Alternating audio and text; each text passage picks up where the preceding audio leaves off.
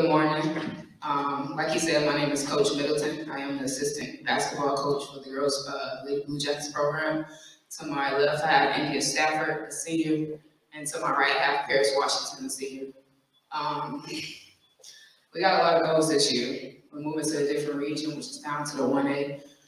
We're expecting to win some games, be challenged, and get back to the winning history from Savannah High School. Our returning players, we have Paris Washington, top player in the city of Savannah, India Stafford, Tanaya Bryant, our Major Mallard. Some guards who will get after it offensively and defensively. As far as, making adjustments to the 1A, we're looking forward to playing Woodville. We haven't played them in a while, but we look forward to the challenge that's going to be in front of us.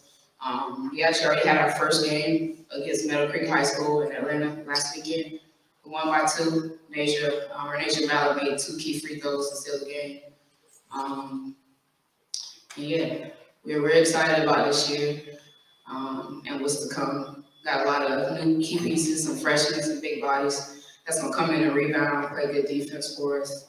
And our guards get after it defensively like they always do. Any questions? Coach, I think you guys have made the playoffs the last 2 years. Mm-hmm. How does that experience help the team going forward?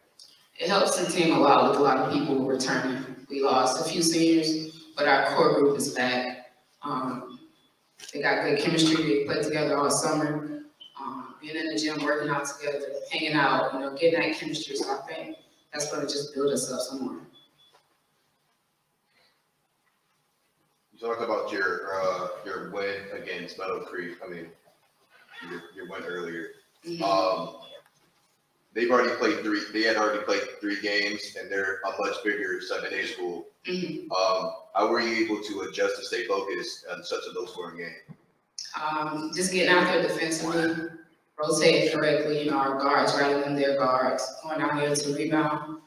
We send everybody down to rebound, guards and bigs, not just the bigs. So getting a win over a 7A team, going down to 1A for us was huge.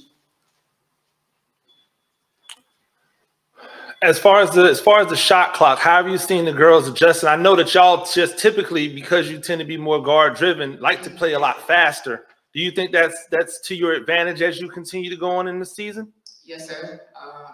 We've had a few shot clock violations just because the kids are adjusting to the shot clock, but other than that, we don't have a lot of shot clock violations. Just a few that first game, but I think we're going to adjust just fine.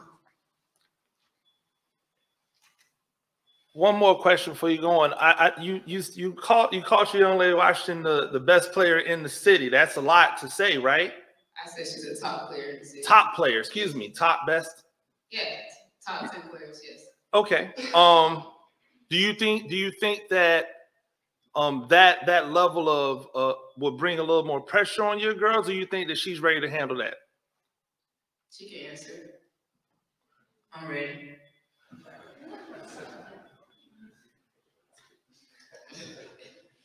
Any other questions? Thank you.